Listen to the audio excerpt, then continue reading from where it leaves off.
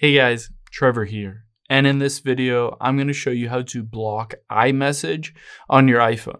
It's pretty quick and easy, so let's jump right in. Now, the first step, of course, is to open up your iMessage app here, and you can see a bunch of different messages. If you're getting a message from one specific person that you want to go through and you want to make sure that you block it, all you have to do is tap on the message there. Let's just use this as an example and tap on the number at the very top. Now that you're in here, you can see info at the top right. Let's tap on that.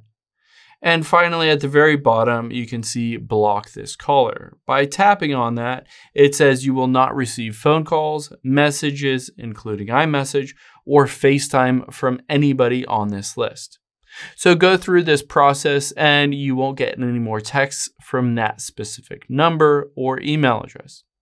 However, there is another option instead of doing this if you just get a lot of spam texts in iMessage. Let's open up your settings on your phone here. And let me scroll to the top. We'll scroll down until we get to messages here and tap on messages.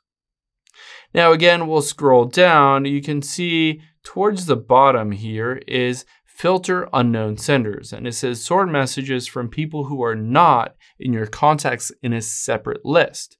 So if you toggle this on, essentially what this does is anybody that you have not texted with in the past, if they do text you, it will automatically just be sorted and filtered out into a different list that you don't necessarily have to see, you don't have to read, you don't have to worry about, and basically it'll still come through, but essentially you won't be bothered with it. And if you get a bunch of those random calls or text messages, this will filter all of those.